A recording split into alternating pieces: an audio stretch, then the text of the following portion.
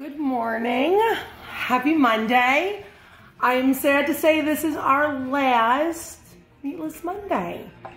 Don't you worry, we'll figure something out for the next month. Actually, I kind of have an idea. A lot of people, when I posted the story back in February, I asked like what kind of meatballs.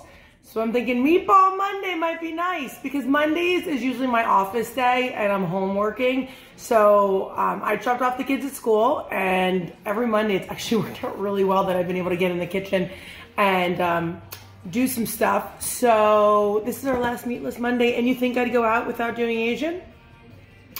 We're gonna do a Korean barbecue chickpea bento bowl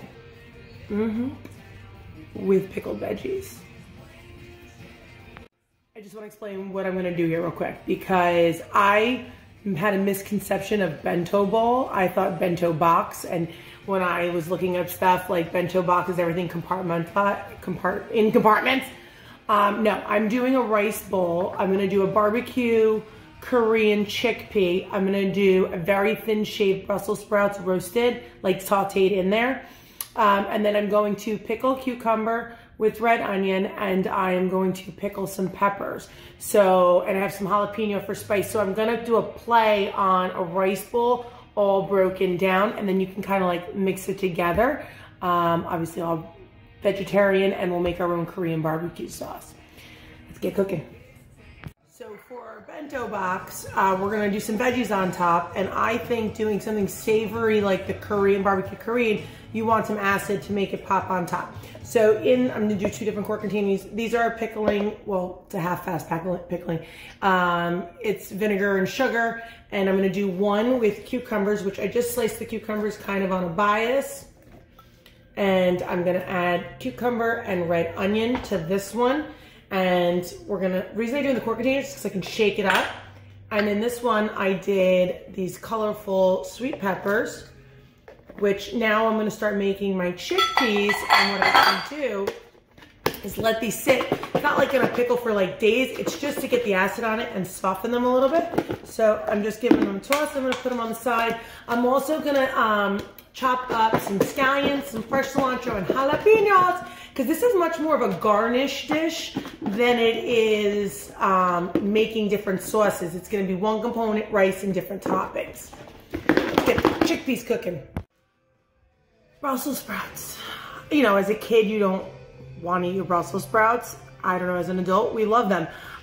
So I've done a bunch of different things with them. My favorite, obviously, is cooking them with bacon, a little bit of maple glaze and sea salt. But what we're gonna do is you can shred them a bunch of different ways. You just wanna snip off the stem part. I like to cut them in half first, and then I go really thin like this. I've done it with like a Brussels sprout salad, but this is gonna go with the chickpeas, and I don't want it to be overpowering. So just running my knife through it, I'm gonna put that in the bowl. It's gonna give a little vegetable to the dish and a little bite. Brussels sprouts also have a bitterness to it. So nice and thin, just running my knife through it. Chickpeas have been rinsed. I'm using the canned ones. I chopped up some garlic, and I'm getting all the ingredients together. Brown sugar, hoisin, a little soy, a little mirin, a little sesame oil, and a little ponzu, and that's how we're gonna make a Korean barbecue sauce. But I'm gonna make it in the pan with all the ingredients. So sesame oil is really potent. So I do a couple drops, because it's a smaller batch. It's all in the prep, as you know. Got the chickpeas, I got our garlic, our cilantro, our Brussels sprouts, our hoisin, our soy, our white vinegar. And now the pan's getting hot, and I put a couple drops of this with a couple drops of regular oil to saute the garlic. So let's get that on. I got a little bit of color on my garlic, which that's kind of what I wanted to do. I don't want it to brown too much because I don't want it to burn. We're going to add in our chickpeas. And we're going to add in our Brussels sprouts. Give this a toss. And then we'll start building our sauce in the pan. So I'll do this quick saute. So it's cooked down a little bit. Like I said, this is a quick dish because we don't want anything to get mushy. Gonna add all my sauces now, and I'm gonna actually squeeze some fresh lime juice in there. And we'll give it a toss. Let me get the other sauce. I need to put this down for a sec. So I now have the hoisin, making our sauce in the pan, little soy, rice wine vinegar. I'm gonna taste it. If it's very acidic, first of all, no salt, I just put pepper. I'm gonna put a little honey to sweeten it, and we're actually gonna add the cilantro. Like I said, the lime juice was in there. It's the only reason I like using fresh citrus, but if it's a little too tart with the soy, I'll add a little bit of honey and pretty much take this off the heat. It's ready to go. Just want to kind of show you guys what I'm working with. Here are our chickpeas. I ended up using a tablespoon of honey just to sweeten it up a little bit. We got our pickled veggies that have been sitting. I did some fresh scallions, some jalapeno, and some cilantro. And we're gonna build our bento bowl. So I have a bowl, I just have some jasmine rice right there, and we're gonna put this together. Here's our bento bowl. So the rice is in the corner, which we put some scallions and I did a little mirin on it.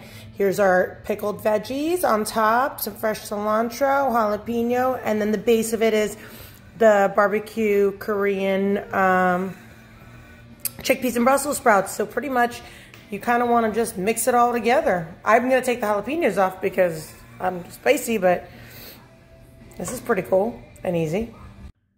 I mean, it's a very special bowl I'm eating out of it. We wanted to get a good picture, but you could see everything. And pretty much my concept is the chickpeas came out really savory. Korean barbecue sauce, like really nice. And when you mix it with the pickled veggies, boom, like this pop of flavor. Especially the red onion.